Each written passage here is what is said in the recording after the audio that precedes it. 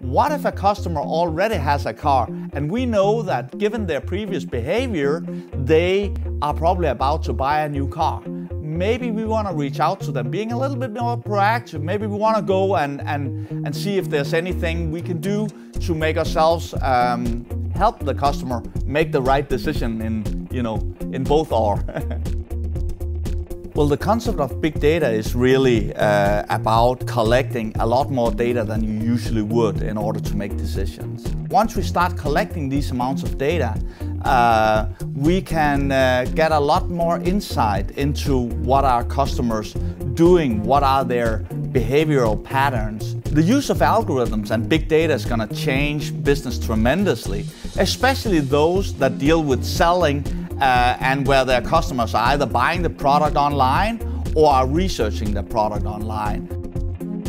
The change that we're going to see in business is that we're going to see so much more automation of the trivial decisions that we need to make, such that the algorithms will take care of running our business extremely efficient and with some predictive behavior, whereas we as humans can start to move a little bit more into the intuitive field. So if you combine those two and you successfully get the synergy between humans and computers, you're actually going to end up having a, shall we call it, a superhuman salesperson or a superhuman customer services person.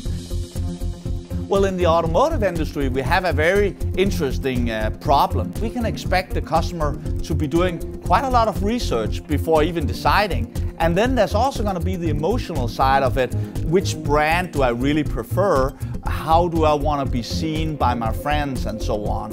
And within that field, there's a lot of big data already at play. Think about Google, for example, that will allow you to key in a few words and it will take the entire world and crank it into 10 search results. And actually, with those 10 search results, 97% of people don't even move to page 2. So that's just testimony to how well they managed to take the entire world and put into those results.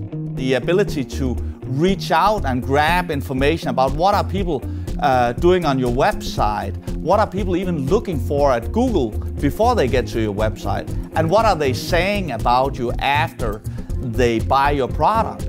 All those data points you can now collect actually for free, and you can start factoring them into learning and understanding and catering your customers much better.